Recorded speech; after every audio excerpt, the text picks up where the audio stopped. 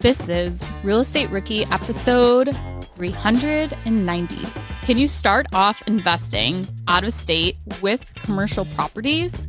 What are the big factors to consider when this is your first real estate deal?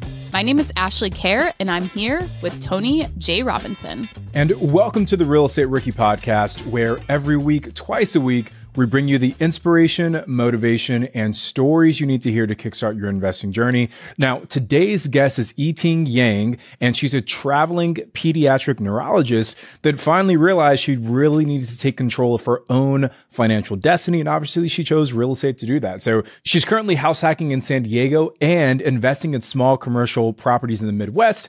And she picked an asset class that fits her specific investment goals. We'll also hear about some of the challenges dealing with larger properties and what she learned from her first deals to help save you from things like an ulcer from your lender. We'll also learn how to help with the mental battle you're facing when losing money or dealing with stress on the job or in your business. And she'll share a horror story about buying a small business, what she learned, and lessons you should learn as well. So, Yiting, welcome to the show. Super excited to have you today. Thank you so much for having me.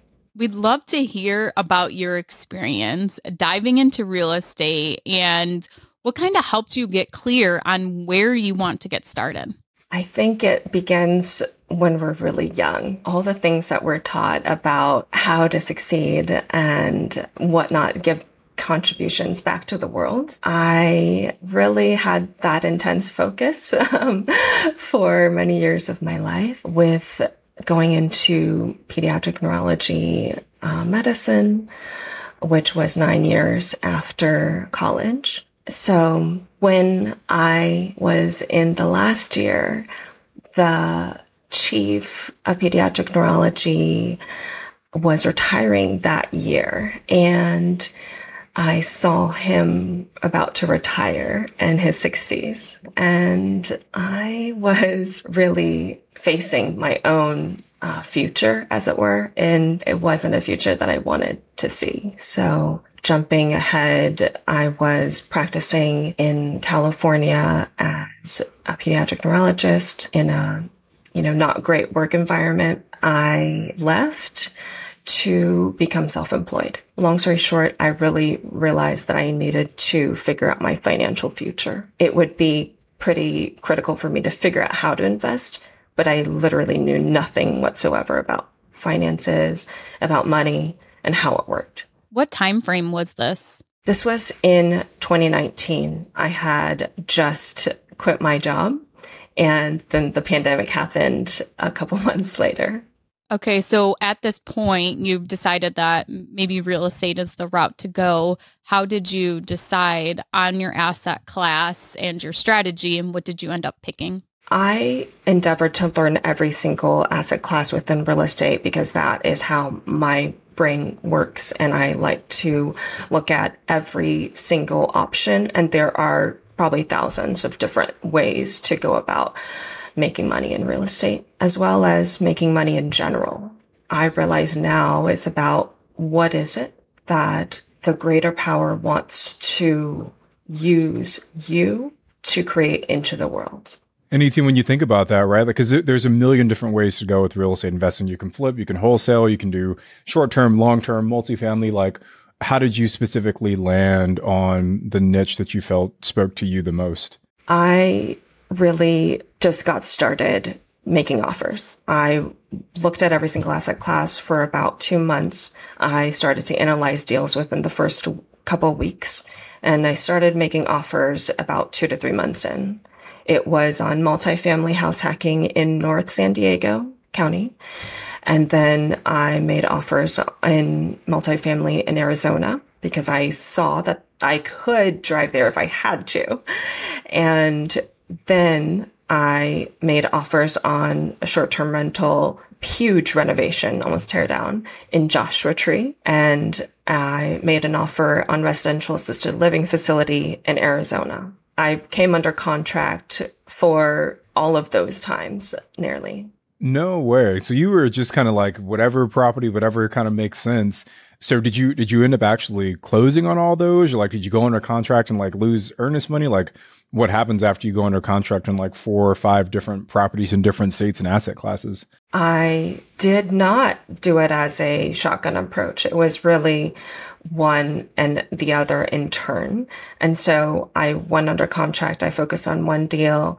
It didn't make sense for one reason or another. I saw that I did not wish to be in the healthcare business in real estate. You know, residential assisted living facilities could be a really quick path to financial independence for some, but I wanted to move away from those aspects of healthcare. I realized that the short-term rental couldn't work because, well, I was told that the lender could not lend on that property because the ARV was not worth it for them. So I learned about that. I lost all of the due diligence fees, the inspection fees. I didn't lose any earnest money. So after that, where do you kind of take it from now as to there was 3 deals under contract? You realize these aren't the strategies for you. What happens next? I absolutely looked at every single asset class, including the commercial. And then I started to go to events. I was always listening to Bigger Pockets, and you would talk about, okay, you know, it's really a team sport. And I went to my first real estate event and met my business partner within the first minute of going to that event. Oh my gosh, wow. So she was really the start of what became my strategy, which is she was investing in the Midwest in small multifamily duplexes. She was doing really well. And I saw that she was living in San Diego. And so once that a light bulb went off, I didn't have to stick to Joshua Tree or Arizona or the markets I felt like I could afford. I was able to really just open up my eyes to anywhere in the country that made sense. And of course, it did turn out to be a really wonderful business partnership. So Yiting, you find this partner. What market do you guys decide on, and why do you decide on that market? Yeah, so she was already investing in this market in the Midwest. It was Indiana. It was a submarket of Indiana. We did not approach Indianapolis whatsoever. I think that is a really big learning that I had through her. You know, Indianapolis is sort of a jungle. They talk about one street being, you know, like a D going up right next to an A or B level neighborhood. And so within the submarkets, you don't have as much issues with war zones or, you know, lack of safety. And so that really helped us greatly. I started to network in that market. I talked to property managers and realtors, and we looked at a few small multifamily. She said, my partner said, you know, let's keep it to the larger multifamily. It's all one roof and it's all a single property that makes it so much easier to manage. I looked at portfolios of single families, and she really said, no, that's not going to work for me. And I realized later how wise that was, at least for us. And it's cool that sometimes your partnership can kind of force you outside of your comfort zone to maybe do something that you wouldn't do by yourself. What market specifically, what city were you guys in the Midwest out there, Yiting? So we were in a submarket of Indiana called Evansville in southern Indiana. And then I talked with the property managers as I was doing the networking, as well as just interviewing managers. In that conversation, she said, well, one of our owners is about to sell. We can tell you about that property. And it was 14 units. It did go on the market, but we were already really focused on it when it did go on the market. We had that slight time advantage, or perhaps it just was this timing of looking for deals constantly. And this was, by the way, already about 1 year after I started learning in 2020. And so I was at the point of a significant frustration at times of not having gotten a deal. There's a lot of identity around investor, right? And so up until that point, I still did not feel like I was an investor. Of course, I really was all along. And so if you're investing in stocks in your retirement funds, you are an investor. You can let go of that.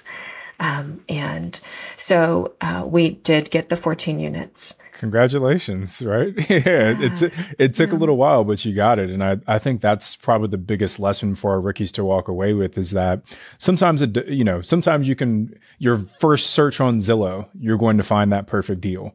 I'll never forget the first time I tried to wholesale, we sent out like a bunch of postcards. And the very first person that called me, we ended up closing that deal for like a $30K assignment fee. And then we didn't talk to anyone else, like get any other deals for like another 6 months, right? So sometimes it takes a little bit longer than you think. And I know you're in Indiana. We just recently interviewed Bailey Kramer on episode 381, and he was in Terre Haute, Indiana, which I think is not too far from Evansville. But we're starting to see this trend of folks kind of going, and it's been a trend, right? But folks, at least on the podcast, are moving towards these Midwestern towns because you are able to get better cash flow than you might be able to get in a San Diego.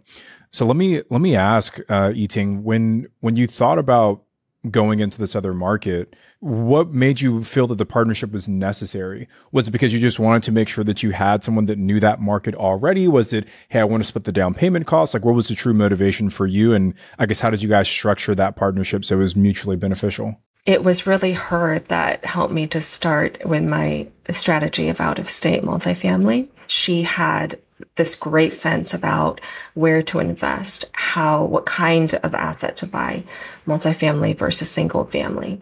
And she already had properties in Indiana. So I did feel definitely a degree of comfort with getting into, especially my first deal. After that, I stopped partnering, but she'll always be my partner. We'll be holding this for probably many decades.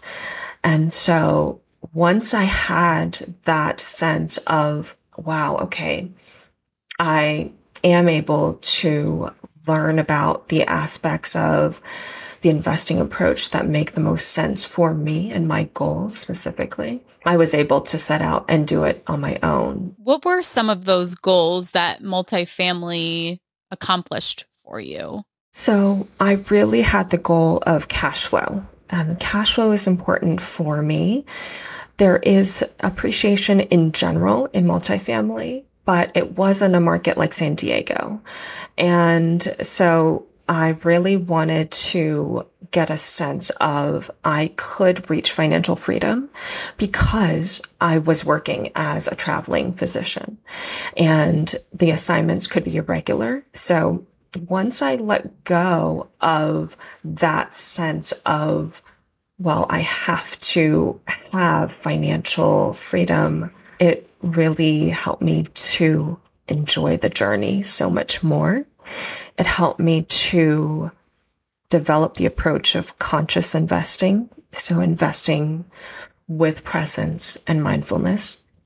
I had been a travel physician for all of these different locations, and yet I didn't think until just recently about how to make that a more permanent job. So I am about to accept a permanent position, essentially as an acting chief of pediatric neurology in a out-of-town location, part-time, which is the sustainable approach for me.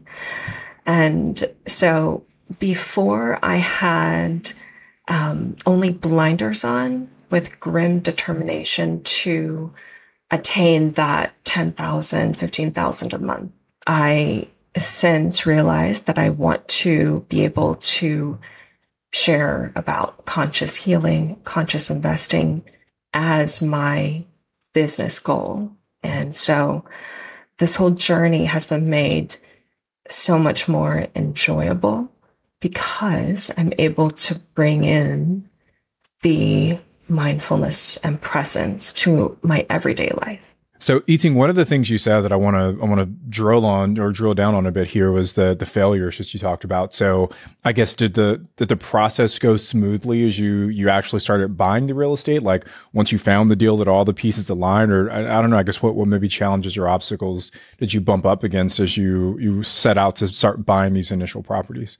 Yeah. So the process of escrow for that 14 units was really ulcer inducing, and it lasted 5 months. Wow. Sounds like buying a property in New York. Yeah,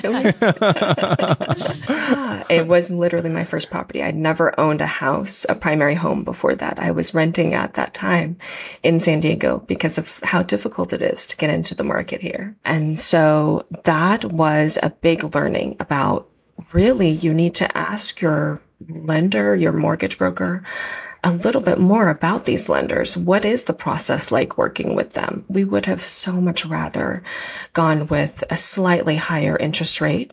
Those are fantastic interest rates still at that time. It was 4.2, something like that. I would have happily done 4.5, 4.7. Had I been able to, work with a lender that was much more reasonable. So, what were some of those challenges, Yiting? Like, why did it stretch out for 5 months? We still don't fully know. It's part of how that lender works. And so then they would ask us to provide proof of funds at the 3rd month and then again at the 4th and 5th month because it had stretched out to that time frame. And maybe it was around the interest rates being so low in general, everyone was doing refinancing. It wasn't clear to us. What's some advice you can give to someone else who's maybe going to get their first loan right now? What advice would you give to find a good lender, even if you are paying a little bit higher interest rate? How do they even know that the lender is going to be reasonable? So I think speaking with your mortgage broker, if that's how you found it, speaking with local banks especially would have been a good idea. And so, yeah, as a rookie, I'm still really learning about the financing aspect. That's one of the huge levers in real estate. And so learning about how to manage financing, but also even doing arbitrage with financing. I'm just starting to learn about buying notes, for example, because I got tired of the management of renovations. So there are so many ways to do that. Once you learn, I would say the key principles within business and investing itself, which is leverage. How do you leverage appropriately? And managing debt. How can you manage debt in a way that it's really the good debt? Understanding that the debt on a primary home, getting as big a house as you can, is not good. That's actually a liability, not an asset. So those are, some of the critical ways. And I'm definitely still learning all the time about how to approach lenders, as well as learning about private money, hard money, and different approaches like that. What was the purchase price on the 14 unit? And this is the one that you had the struggle with, or was this a different property where you had the struggle with the lender? This was 14 units that was purchased for $525,000. And it was a 5-month struggle with the lender. We did close and it performed incredibly well for us. And now we are transitioning it to about 4 units of furnished rentals, both short-term and medium-term hybrid. And it really was one of those deals that could not have been better in so many ways. We would have this very consistent cash flow of $6,000 every single month. So that was split 50-50, of course, with my business partner. And then we transitioned to this furnished rental approach that started to give me more ulcers, but also it completely wiped out our cash flow for over 6 months now. Of just paying for furnishings? Paying for the renovations that started to get a little bit mismanaged. And so we have just approached our property manager about our concerns with that. And so we're very hopeful that, things are going to get better with that again. It was definitely key to find a great property manager. That is everything when you're out of state investing, is also maintaining communication and going back to them when there is an issue like we're dealing with the renovations. So Yiting, what were some of the things that went wrong that you weren't happy with, and how did you handle it? This renovation for a single unit was supposed to take about 2 to 4 weeks. It took more in the realm of 6 months. It was some of just my not being able to manage it. My business partner had a baby, different things. And then it was, finished. It's renting now for 3 times what we're getting, about maybe 4 times close to what we were getting for long-term rentals. It's a property that is right across the street from hospital. And I mean, literally you cross one street and that is the hospital across from it. And so it's really a tremendous property. We definitely want to keep it mainly long-term rentals, but with these 4 to 6 medium-term furnished rentals, we are hoping to potentially triple our cash flow because the long-term rentals will be covering the PITI. So when we started to approach how to manage the management of these rentals, I really was benefiting from Jesse Vasquez and his approach to furnished rentals, making it like a business.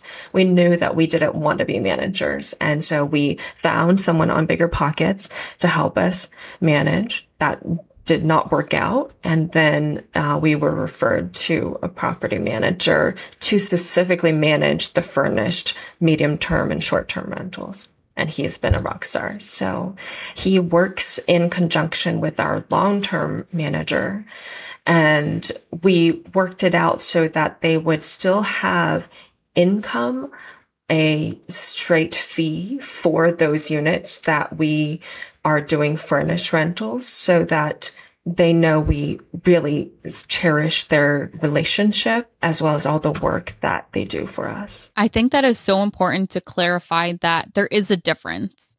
Because somebody has experience managing a long-term rental does not mean that they are qualified or capable of managing a short-term rental. And Tony, I'd love to get your opinion on this, as you own a short-term rental property management company, as to, do you think you could be equipped to run a long-term, rental property, and what your advice is on this, if you should hire a long-term property manager for your short-term rental? Yeah, I would not be the person to hire for long-term property management, because I would just kick everyone out. I don't care what your lease says. I'm calling the cops like you're leaving tomorrow.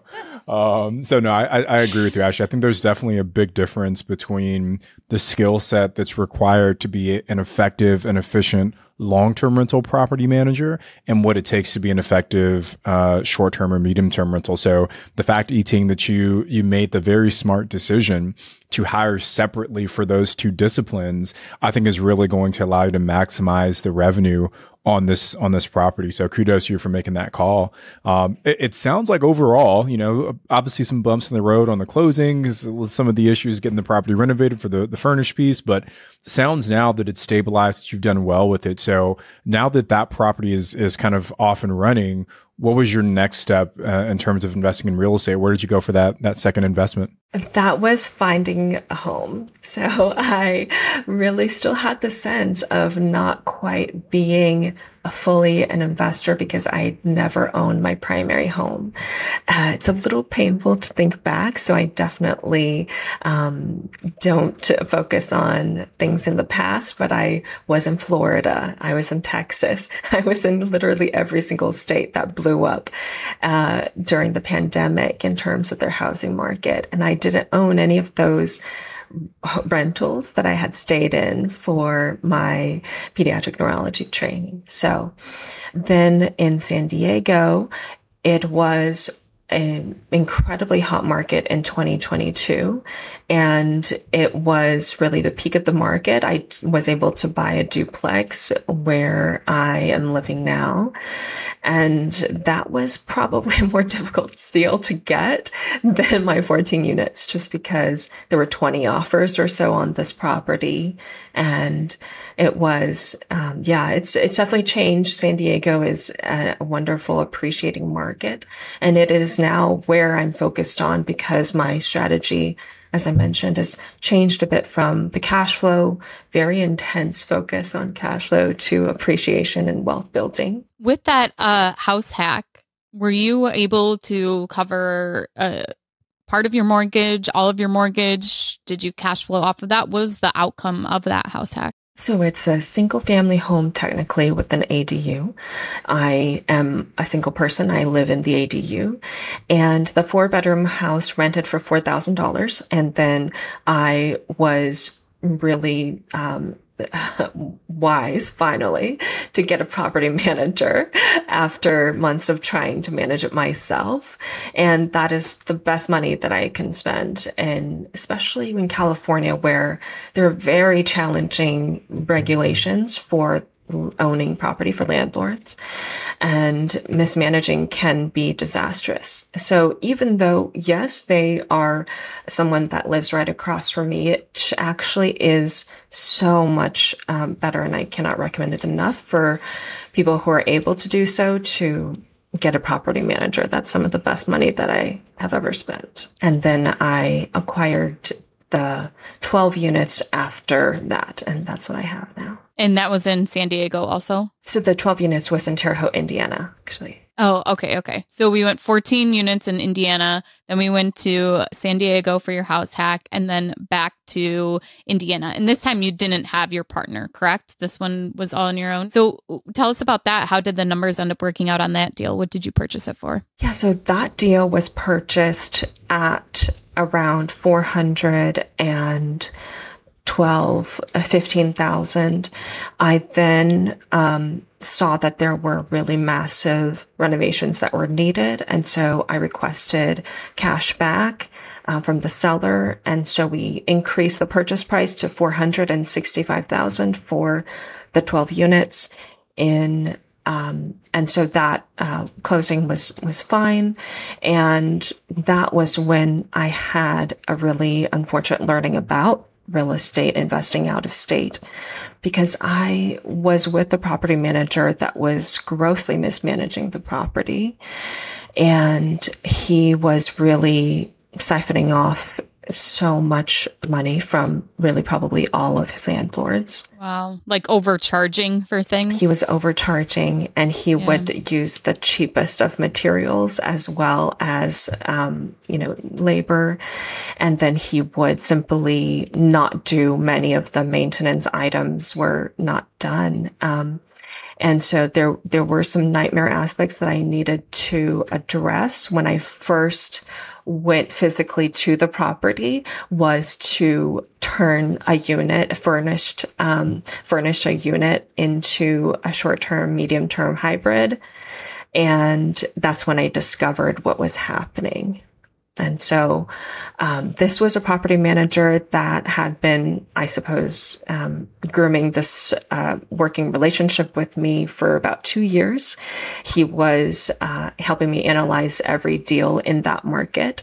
And when I came across this deal, it was the seller that he was managing for. And so it was really natural, of course, for me to continue working with him, because I had really felt like he was the dependable person in that town for me. And it turns out, when you're not having different checks, having a realtor check or on your property manager, those are the core recommendations that David Green talks about that I failed to do because I had been working with this person for so long. And so he essentially, I did speak with him about that, confronted him. He returned a portion of the renovations that he had charged me for. And then the portion that I asked for, he did fully return to me. And it's a small town, and so he knew that his reputation was critical. And then of course I found a good property manager, and also I again negotiated with that property manager to work with my furnished rental property manager on 2 of those 12 units as well.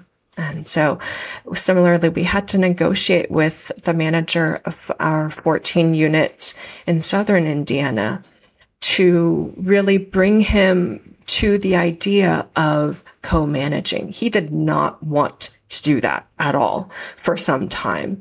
We didn't push, and we just continued to learn more about the furnished rental approach. And then we reapproached it, and we realized that, there were certain things that he was concerned about that he would mention in conversations, and we made sure to address those. And of course, making sure to give them the fee for managing the overall property as well. So altogether, Yiting, what is the total cash flow, or you can even say the income and then maybe the cash flow that is coming off of these 3 properties for you? So I just sold my duplex, and I was making the $4,000 per month on that previously. And then I also sold 4 units of my 12 units that required renovations that I was not wanting to do.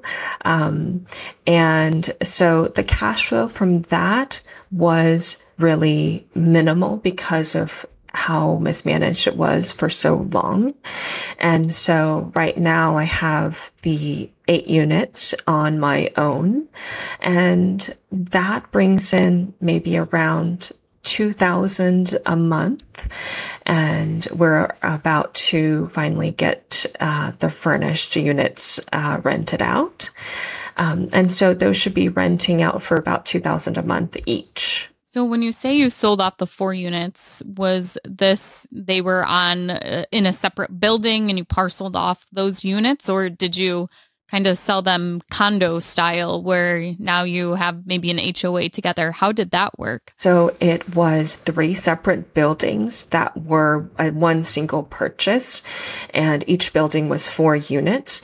And there was one building that I felt needed more renovations that I did not want to do. And then from the 14 units, we get the $7,000 per month.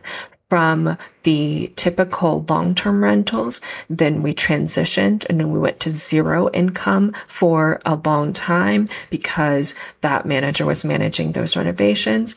And now we are getting in about $1,700 for the 2 units that are furnished that are renting out each. And so about $3,400 plus the $5,000 that we're gaining from the 9 units that are rented out long term. Yiting, before we kind of wrap up here, I want to ask one last question. What are how do you handle the mental aspects of some of the things you've had to deal with throughout your journey? The frustration of the lender, the property manager, all these different things that have come up. Do you have any advice for rookies on how to build that mental toughness? Yeah, so I really would have that physical pain that literally seemed to create an ulcer in me, and all of these frustrations with not knowing what is happening out of state with your property, which